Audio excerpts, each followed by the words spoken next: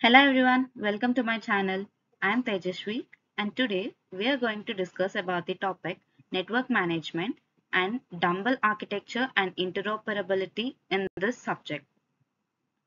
First, let us know what is network management. Network management is an essential part of any modern business and the Dumbell architecture is a common solution for managing and scaling networks. Before going with the architecture and interoperability, the different components of this Dumbell architecture and the challenges of this interoperability in network management will come to see. This Dumbell architecture, it is a very widely adopted network topology known for its robustness and scalability. It derives its name from its resemblance to the shape of a dumbbell, featuring two core switches at its center, each connected to a set of smaller switches or networks. These core switches act as the central points of control, ensuring redundancy and fault tolerance. If core switch fails, the other can seamlessly take over, minimizing network downtime and ensuring reliability. This design is crucial for business and organizations that require uninterrupted network connectivity. The smaller switches, also referred to as spokes, are connected to the core switches and serves as access points for devices such as computers, servers or other networking equipment.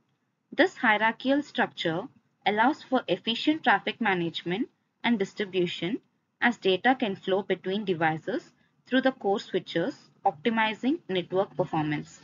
Moreover, this Dumbell architecture is highly scalable, accommodating increased network traffic and additional devices as a business grows. Its adaptability makes it suitable for modern businesses where network reliability, scalability, and fault tolerance are paramount, ensuring that they can maintain uninterrupted operations even in the face of network challenges. So, this architecture provides a scalable solution for many large problems and the network traffic in the modern businesses. Let's take a quick picture of this Dumbell architecture. Here in this picture, we can see there are three components known as the Application Services Management Protocol and Transport Protocol, which shares the data from vendor A and vendor B through objects. So these are the services and protocols which are given by Dumbell architecture. So the main notes of this Dumbell architecture is messages exchanged from vendor A to vendor B between NMS, which is nothing but network management system, managing in the different domains. So it can handle the network in different domains irrespective of the data.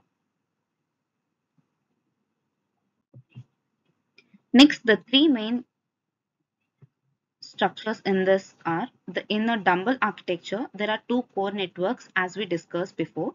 These are typically located at different geographical locations or data centers. So these core networks are the central hubs of the network and our network are responsible for handling the majority of network traffic and services. Next is the neck or bridge which handles the data.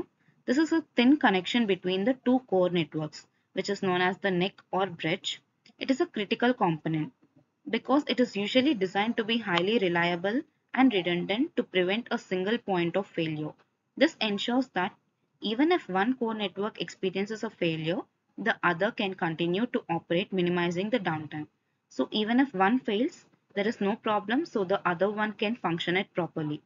And the next part is interconnected subnets.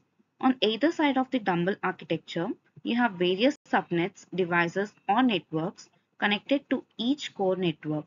So these can represent different parts of an organization's infrastructure or different geographical locations. So some of the components of this Dumbell architecture are cabling, switches, routers, and servers. Cabling. This is an integral part of any network architecture and the Dumbell architecture is no exception. And the switches. Switches are essential components that connect different parts of the network, which we can use in different parts of the architectures of many network things. Routers. Routers are the main components which we use in our daily lives for the network. Routers direct traffic between different networks, ensuring that data is transmitted efficiently. Servers. These store and process data, providing services to end users. So these are some of the components of this Dumbell architecture, and that's about the Dumbell architecture.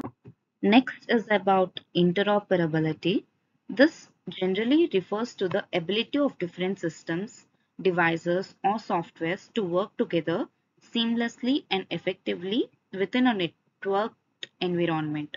In the context of network management, interoperability is a crucial because modern IT infrastructure relies on a vast array of interconnected devices, software, and protocols. Without this interoperability, these components would not be able to communicate with each other effectively, leading to inefficiencies, errors, and downtime. First, these are three parts of this interoperability, which is device, protocol, and management. First is device interoperability. This is network management tools and devices from various vendors must be able to communicate and exchange information. This ensures that administrators can monitor and control the entire network efficiently, regardless of the specific hardware and software components in use. Next is protocol interoperability, in which networks often use various communication protocols for different purposes. This interoperability ensures that devices and systems can understand and communicate using these protocols.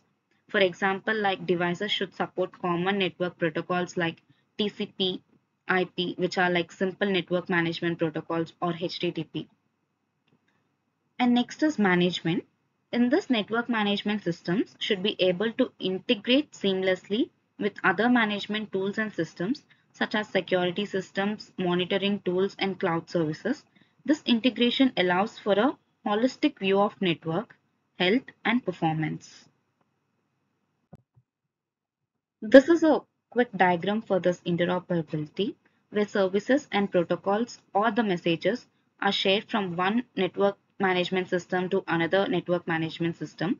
This is similar to the Dumbell architecture, but this divides into different network agents and the network objects, which shares the services and protocols between each other. And these solutions for achieving this interoperability are like open standards, integration platforms, and virtualizations, like to achieve this particular network or to achieve this particular process. The basic solutions are like this, where we use the open standards ensures that different technologies can interoperate with each other, and the integration, as we discussed earlier, integration platform provides a standardized way to connect different systems and technologies, and virtualization. This also can help to overcome compatibility issues by providing a standardized virtualized environment. That's all about the Dumbell architecture and interoperability in network management. Thank you for watching.